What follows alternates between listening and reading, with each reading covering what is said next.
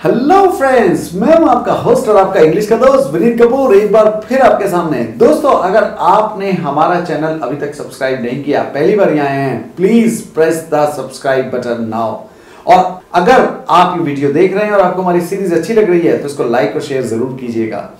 दोस्तों, हम दे रहे हैं आपको बहुत सारे ढेर सारे common words, but these are the essential words. So instead of calling them common, I'll call them essential. So this is a series of zeta essential words. हम आपको अभी तक 80 वर्ड्स दे चुके हैं.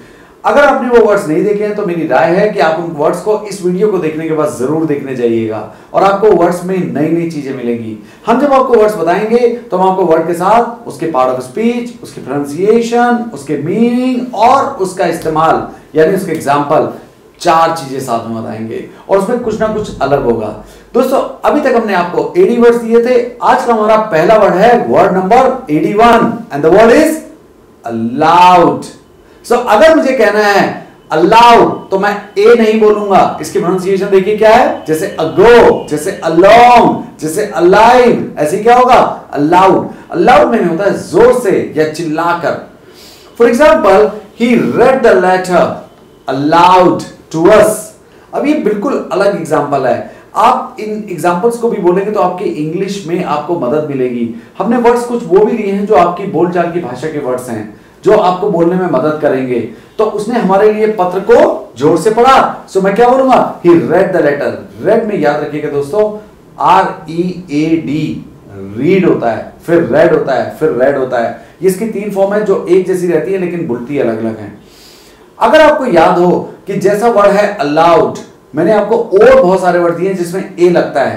तो आपको अगर वो वर्ड्स याद हैं, आपने वो वीडियो देखी है, तो मुझे अपनी कमेंट सेक्शन में लिखकर बताइए कि वो कौन कौन से वर्ड हैं जिसके आगे ए लगता था लेकिन वो एडजेक्टिव बनता था. मैंने यहां पर अलाउड का इस्तेमाल किया है एडवर्ब के तौर पर.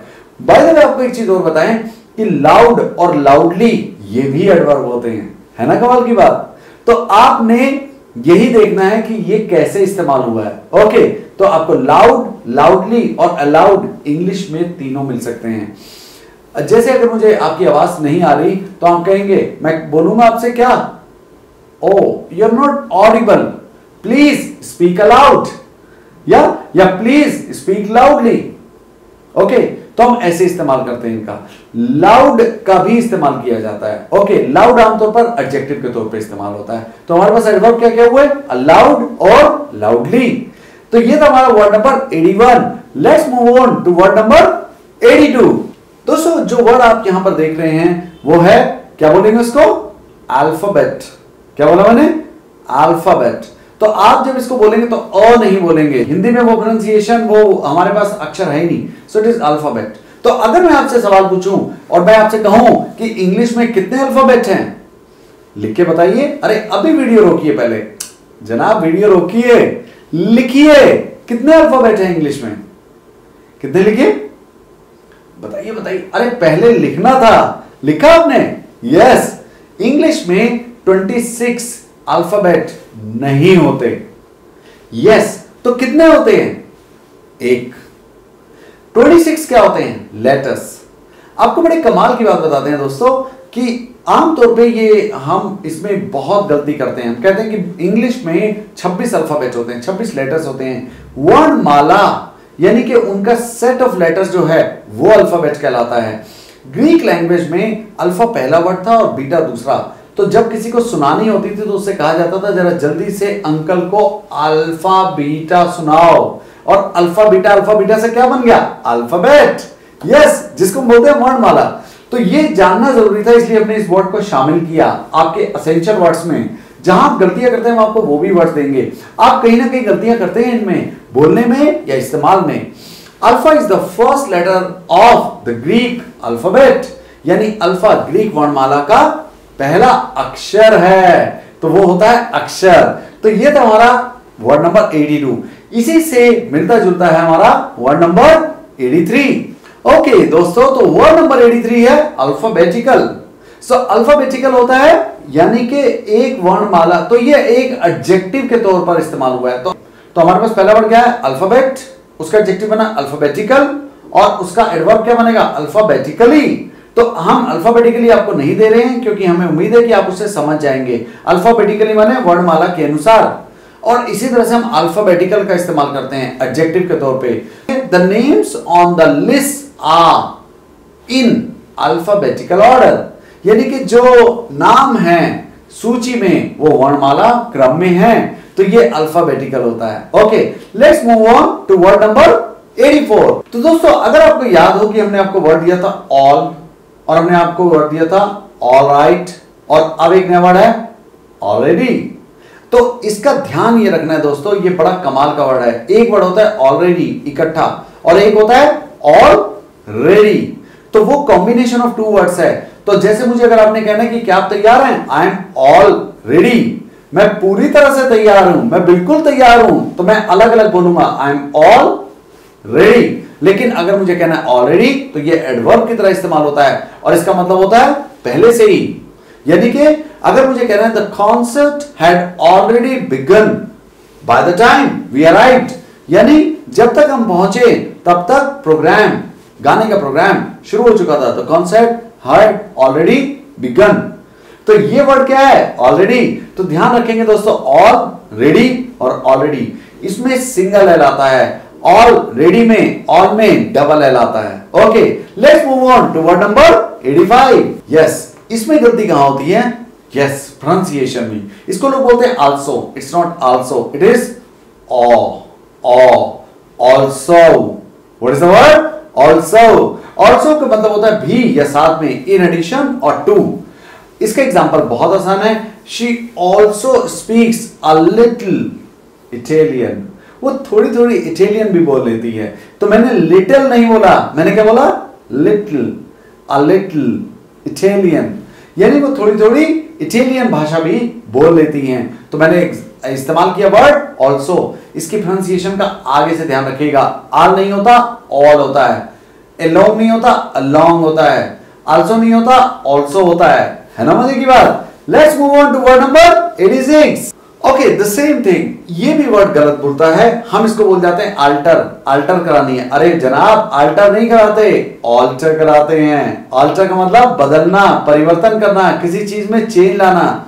बाद में आपको बताएं कि इससे बनने वाले ऑल्ट का मतलब ये होता है दूसरा। बहुत सारे वर्ड्स हैं, alter, alternate, alternative, altercation, alter ego, इन सब में क्या रूट आ रही है? ऑल्टर। ऑल्टर मैंने होता है दूसरा।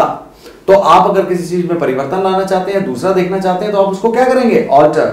सो फॉर एग्जांपल मैंने क्या कहा है? Prices did not alter significantly during 2014, यानी 2014 के दौरान कीमतों में बहुत बड़ा परिवर्तन नहीं हुआ। तो what is the word? Alter, याद रखिएगा। Let's move on to the connected word in word number 87। जैसा कि मैंने आपको बताया था कि एक वर्ड होता है ऑल्टर, तो एक वर्ड होता है ऑल्टरनेटिव। लेकिन इसमें क्या प्रॉब्लम है? इसमें प्रॉब्लम है इसके इस्तेमाल में। आप इसकी प्रोनाउंसिएशन हो सकता है ठीक बोलते हो, लेकिन कई लोग गलती कर लेते हैं कि ऑल्टरनेटिव और ऑल्टरनेट दोनों में क्या फर्क होता है। दोस्तों ऑल्टरनेटिव का मतलब होता है विकल्प, ऑप्शन। ऑल्टरनेट का मतलब होता है एक छोड़कर एक। फॉर एग्जाम्पल अगर मुझे कहना है go to my coaching on alternate days, मैं अपनी कोचिंग एक दिन छोड़कर जाता हूं।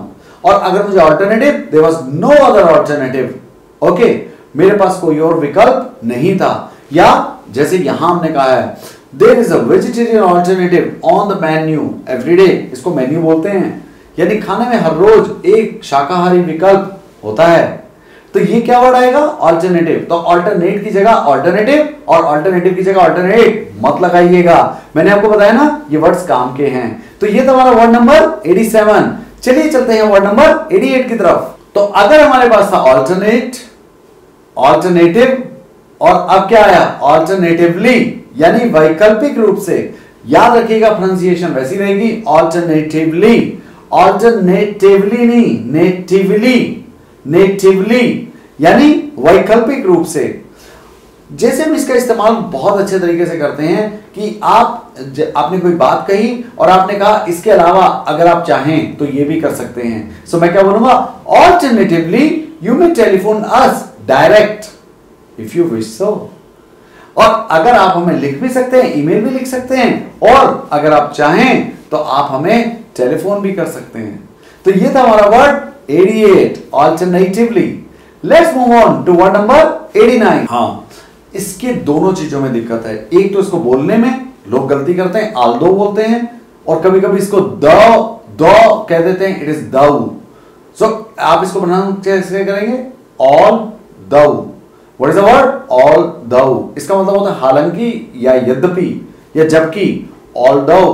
ओके, सो ऑल दाउ में थोड़ा सा एहतियात बरतिएगा जब आप इसका इस्तेमाल कर रहे हैं। ऑल्दो जब लगाते हैं तो हम किसी चीज का बिल्कुल अपोजिट करते हैं, उसका कॉन्ट्रेरी होता है। ये एक एडवर्सेटिव कंजंक्शन का काम करता है। इट्स पार्ट ऑफ स्पीच इसकी होती है कंजंक्शन। सो एग्जांपल जैसे आप देखेंगे, ही डिसाइडेड टू गो, उसने जाने का निश्चय किया। अब मैं उल्टी बात कहूंगा कि जाने की हालत नहीं थी। Although I bagged him not to, मैंने उससे बहुत बहुत कहा मत जाओ, लेकिन उसने जाने का निश्चय किया। दोनों चीजें अलग अलग हैं, इसीलिए इसको बोलते हैं एडवर्सेटिव कंजंक्शन। ओके, इसका इस्तेमाल ध्यान रखिएगा।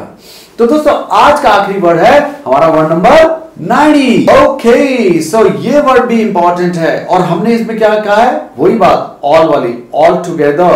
ऑल टुगेदर, इसमें लास्ट में र आता है लेकिन भूलता नहीं है। तो ऑल टुगेदर मतलब होता है पूरी तरह से या कुल मिलाकर। I don't all together agree with you, मैं पूरी तरह से तुमसे सहमत नहीं हूं। सो यानी कि पार्शियली हूं, आंशिक रूप से हूं, पूरी तरह से नहीं हूं। तो हम क्या बोलेंगे इसको? ऑल टुगेदर या कुल मिलाकर, या सो दोस्तों ये थे हमारे आज के 10 वर्ड्स। आपको ये वर्ड्स कैसे लगे? उम्मीद है आपको पसंद आए होंगे। अगर आपको ये वर्ड्स पसंद आए हैं तो अपने दोस्तों को जरूर दीजिएगा, लेकिन सबसे पहले भला अपना कीजिए इनको बोल बोल कर।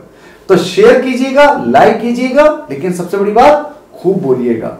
तो आपको हमारा काम कैसा लग रहा है? अगर आपको हमारा काम अच्छा लगता है तो दूसरों को बताइए, और अगर आपको लगता है कि हमें कुछ तब्दीली करनी चाहिए, कुछ चेंज लाना चाहिए, तो आप हमें बताइए। Okay, thank you so much दोस्तों। आपसे एक बार फिर मिलेंगे हम नए 10 वर्ड्स के साथ। हम बहुत तेजी से आपको ये वर्ड्स देंगे। Okay, so till then bye bye, signing off.